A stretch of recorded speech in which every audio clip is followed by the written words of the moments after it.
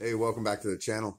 So today I just moved refrigerator from a different location into my new restaurant that we're building. It's just an old refrigerator to keep sodas cold. And when I brought it in, my refrigerator was not level, and it doesn't have the little peg legs on it that you can adjust by turning them. It has wheels.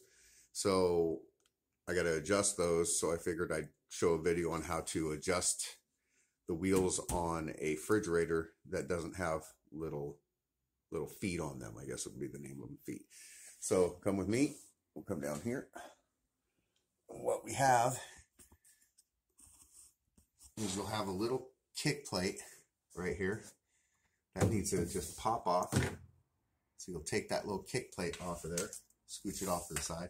And the only tools you're going to need for this are typically either a flathead, Phillips head, nut driver, which I have an all-in-one here, a flat bar, a piece of wood or cardboard, should you have either concrete finished floors or flooring, wood flooring, or tile that you don't want messed up. It's highly recommended that you get a piece of wood or something to protect the flooring. And if you have bad knees like I do, either a pair of knee pads or a knee board, and let's get started. So this right here, scooch over at the front of the refrigerator. When you take off that little grate kickboard, will be a big screw and possibly a little screw that holds the little mounting bracket together that holds the wheel in place. So if you look here,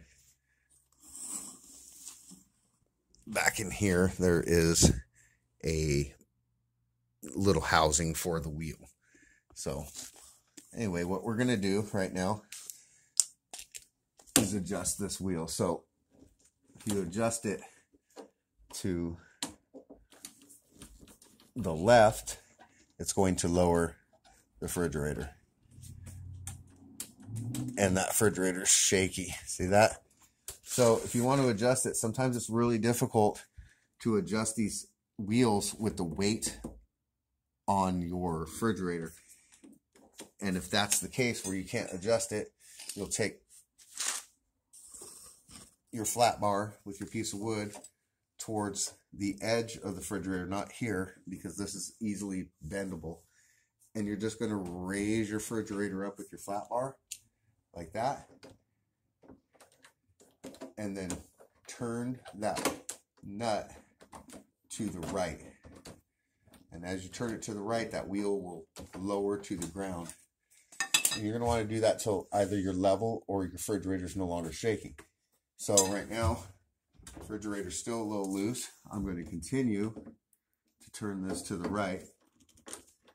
And luckily enough, I don't need, there we go.